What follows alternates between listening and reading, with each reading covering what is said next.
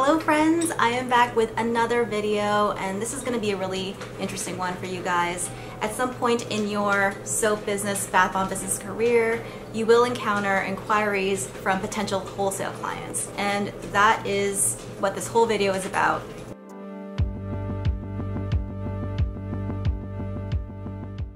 A wholesale customer is basically a customer that wants to buy a lot of your product at a really big discount, typically 50 to 60%. And these types of orders are really beneficial when you're starting out because you get a lot of money at once, which will go a long way in purchasing your supplies and also potentially help you invest in equipment that will help your business scale up. The entire wholesale process can be really daunting and a huge mystery. I know when I first started out, I knew nothing about this. So I know that this type of video would be super helpful for you guys. And in this video, I talk about how I got my first wholesale client, all of the things that I had to figure out once I got that wholesale client, and essentially my entire process from the beginning to the end, from the initial communications to me actually delivering the product at the very end.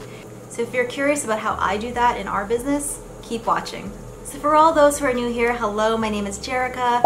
I am the owner and creator of Quench. That is my soap and bath bomb business. In this channel, I talk all about it, all the behind the scenes magic, on how I make the product, how I sell the product, how I run my business as a solopreneur, along with the help of my husband. If that is super interesting to you, please subscribe. And if you're already subscribed, welcome back. You guys are awesome. And now, without further ado, let's get into it. So I'd first like to talk about how I even got my first wholesale client. If you've seen the video where I talk about how I scaled my business, you know that at some point I completely rebranded everything. I changed my company name, I changed my packaging. I basically made big changes to my company that really set me up to be able to take on wholesale customers. If you're curious about that video, I'll link it up here. But at that point, I did not have any wholesale clients at all. I was really taking my business seriously. Even though sales were super slow, I was actively trying to find ways to make sales and to really make things work. So the first step was rebranding and finding my target customer. The next was finding those customers, and that included wholesale customers. So one of the best ways to get sales coming in is to be everywhere, and that's exactly what I did. I set up an Etsy, I joined local small business groups, I posted frequently on my social media. I tried to put my business everywhere. And really this is a super smart thing to do because you never really know where the next customer is going to come from. So as I mentioned, I joined a local Facebook business group. And in that group, I introduced myself and I introduced my business and its name and what we were trying to do. And after posting that, I got a message from another business, but he introduced his company as being all about hemp and asked me if I was interested in creating a soap for him and his company that included hemp seed oil in it. And at the time, since I was super new and I wasn't really getting a lot of business, I decided to take this challenge on and I agreed. So after the rush of getting that first wholesale customer inquiry, I now had to figure out a whole bunch of stuff so that I can respond to him in a professional way. So basically I had to figure out how much these soaps were going to cost him, how I was going to ship it out, and how quick I was able to get this order out. So once I had all of those things figured out, I was able to build my wholesale price sheet, create a professional email response, and send that off to him. And he is actually still a wholesale customer to this day. So if you're watching this video, we love you guys. Thank you so much for sticking with us this whole time. So that was how I got my first wholesale customer. But how in the heck did I figure all this stuff out? And what are all the little things you need to know in order to have a successful wholesale customer experience? Don't worry, I'm getting into all of that in the next part of the video right now. So step one is really determining your pricing. And determining pricing is so important because you really want to make sure that you're getting compensated fairly and adequately for all of your time and effort. I mentioned in a previous video that when you're determining the retail price of your products, a good guide is your cost of goods multiplied by 4. So for wholesale pricing, typically it's that cost times 4 divided by 2. And this is actually what wholesale customers expect. So when you're getting an inquiry from a wholesale customer, they probably already know at this point how much you're charging your soap, and they're expecting that price to be at least half that amount. So with that in mind, you can see how important it is to set your retail prices high enough so that when those wholesale customers come knocking at your door and you're able to cut that price in half, you're still making enough profit in order for it to be worth it.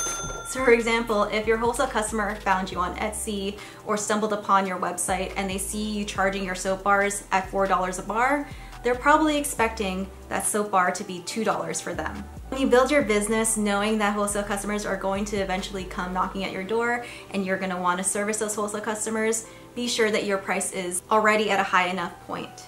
Step 2, determine what type of products you're going to be able to offer to your wholesale customers. And you shouldn't feel obligated to offer everything that you're currently offering in your website or in your markets to your wholesale customer. Remember that the wholesale customer order is going to be a bulk order of a certain product. So you want to be able to offer products that you're able to make consistently and you're able to make a lot of it quickly. Remember, if that wholesale customer is going to be a repeat customer and they're going to be ordering that same product again, you want to make sure that you're able to recreate that same exact product.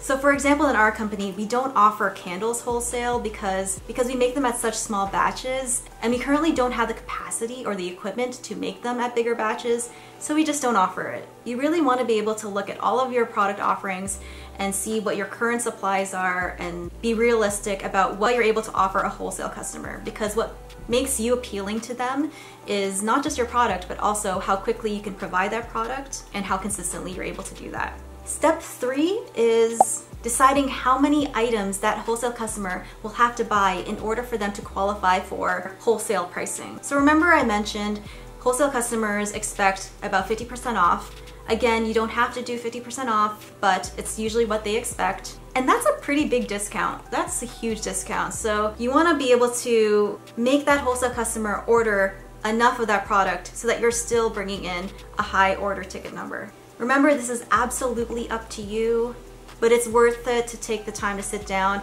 and figure out how much you're worth and how big of an order you're willing to take on in order for a 50% discount to be worth it. For me, we started with a minimum of 25 soap bars, which at the time I was selling my soap for $8 a bar online. I still am actually. So I was able to offer the soap bars at $4 a bar for my wholesale customer. So if you were to order 25 of them, that would be $100. And for me, that was worth it. But again, it's totally up to you, and you really need to think about how much you're worth. Step 4 is figuring out how fast you're going to be able to provide this to your customer, because it's also information that your wholesale customer is going to want to know. And remember, the most important thing is to be realistic.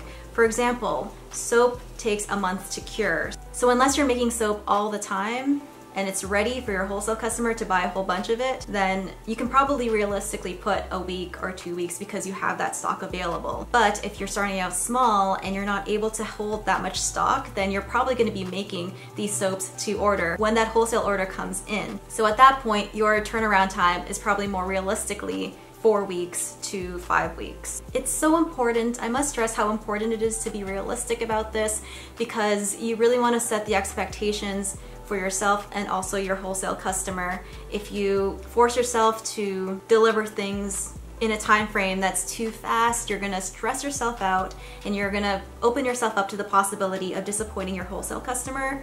So don't do it. Give yourself a realistic timeline and set realistic expectations. Step 4 is to take all of that information and then build your wholesale price sheet. This can be as fancy or as simple as you want. I started with an Excel spreadsheet, and I actually still use an Excel spreadsheet to this day. Some people like to put all of their products into a catalog. For me, I change things all the time, so that's not necessarily realistic for me to do. And I found that the wholesale customers that approach me have had no issues with me presenting to them an Excel spreadsheet that I've exported as a PDF. Honestly, the simpler the better when you're a solopreneur like me. So on that wholesale price sheet, you're gonna put your product selection, a description possibly of each product, how much the wholesale customer is going to have to buy in order to qualify for wholesale pricing, the wholesale price, and also how quickly you're gonna be able to deliver that item. Because remember, depending on the item, it might be different. Like I mentioned, soap might be 4 weeks, bath bombs might be 2 weeks, and if you're able to have that flexibility, put that in there. Step 5, you're gonna have to decide how you're going to get paid. I give my wholesale customers a couple of options, one being e-transfer and the other being PayPal. PayPal is really great because in PayPal you can actually build out invoices, and everyone's familiar with PayPal, so most customers are really comfortable with that platform and they like it. It's quick, simple, and easy, and you can send these invoices to their emails and they can easily pay it, and you can keep track of everything that way. E-transfer is Requires a little bit more maintenance and upkeep and remembering here and there. But I've noticed with e-transfer, there are no fees, whereas PayPal, the bigger the order, the bigger the fee. So there's pros and cons to everything. I like to give my customers that choice, and it's worked for me so far. And a quick tip about payment, I think it's always good to insist on payment up front before you begin anything. And the reason for that is because you really want to make sure that the wholesale customer that's inquiring about your products are actually serious about purchasing. You don't want to put in all the time and effort behind a wholesale order only for that customer to back out. And if they pay up front, they're way more likely to go through with the whole order so that your time and effort isn't wasted. And product too, if it's a custom order.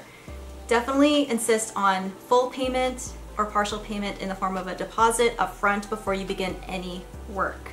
And if you're doing all of this by yourself, you have so little time and you don't want to be spending your precious time chasing after people for money. I hate it. I don't like doing that. I just don't want to deal with it whatsoever. So get payment up front, and if they don't want to do that, then they're probably not worth taking on as a wholesale customer. So now that you have your wholesale price sheet, you know how you want to get paid, you have all of that figured out, now you're able to send back a professional email response to that inquiry. To help streamline your business, it's always a great idea to maybe make a template that you send to each wholesale inquiry to help save time, because essentially you want to have all of that information be the same so that you're not confusing yourself or your customers, and you also come off as really professional when you know your process.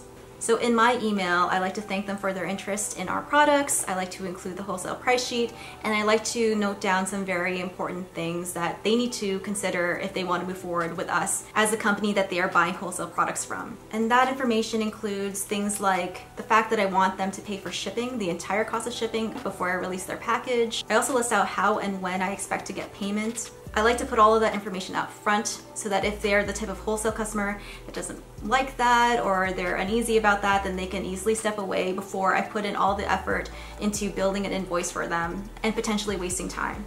So after I send all of that off to them, I just wait for the response. 3 things may happen from that. They might ghost us. If that's the case, then okay, I guess they don't like our terms, they don't like our prices, that's fine. They might respond and say, oh, thank you, but I don't think this is a good fit. Or the third outcome, which is the best outcome, they'll come back and say, this sounds great, and they will list out exactly what they want.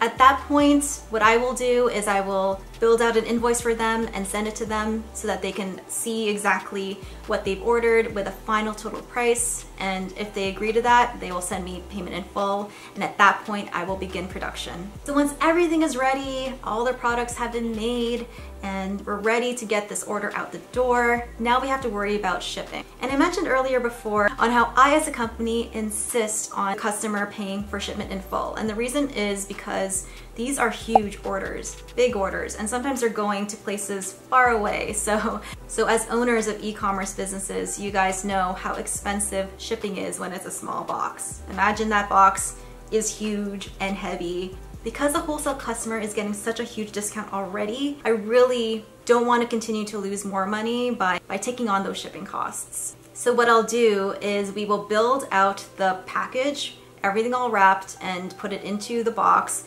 We'll weigh it, we'll measure out the dimensions, and then we'll either go to SnapShip or eShipper, plug in all the numbers, and get a quote from those platforms to see how much exactly it will cost. Then I will take that number and communicate that to the wholesale customer and just let them know that their order is ready. This is how much you'll need to pay to ship it, and we will ship it out and release their package once that payment for shipment is received.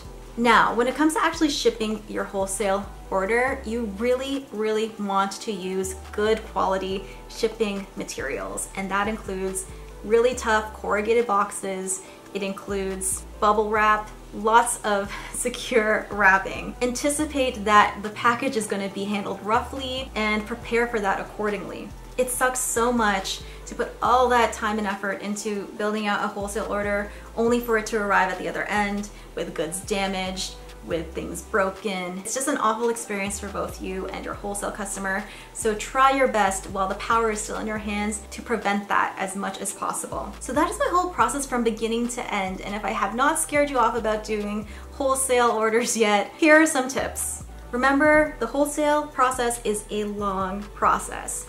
Yes, there is big money involved, but there is also big time and effort involved with that as well. With that in mind, you want to make sure you're absolutely ready as a company to be able to handle these types of orders. And one way to know whether or not you're ready is if you are actually getting inquiries to your company. If you find yourself wanting to look for these wholesale customers and going into Facebook groups and asking, how do I get wholesale customers? That's probably an indication that you're not ready yet. All of my wholesale customers have found us online, Facebook, Etsy, on my website, on social media.